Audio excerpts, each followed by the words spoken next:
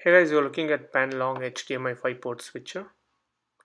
The package contains instruction manual, Panlong HDMI switch box, and a remote control unit, and a power adapter and power adapter cable. Instruction manual clearly tells us how to use this HDMI switcher. The quality of materials looks good.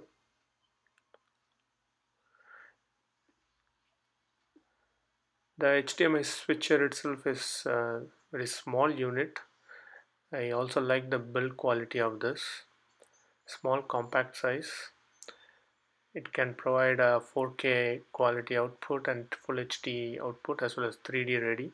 But I have not tested the 3D components, but I was able to test other stuff, like I was providing more than two inputs and I was able to get the output properly.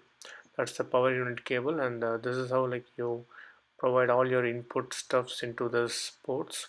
Totally there are 5 input ports, and you need to take the output from this port and you need to connect it to a monitor or a TV, whichever you prefer. So this remote control is very simple. If you need to switch between the inputs, you may need to select the particular numbers in order, or you can also use the next or previous buttons. This is very small, it don't need a battery for operating. I was able to connect my Chromecast input as well as my Android TV box input as two inputs, and the remote control perfectly works between switching the Chromecast as well as the Android TV.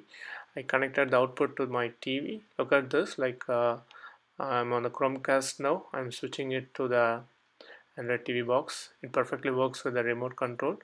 I can also there is a button in the switch button in the HDMI switcher which does the same operation, but the remote is really helpful. I hope this video helps you. Thanks for watching. Have a great day.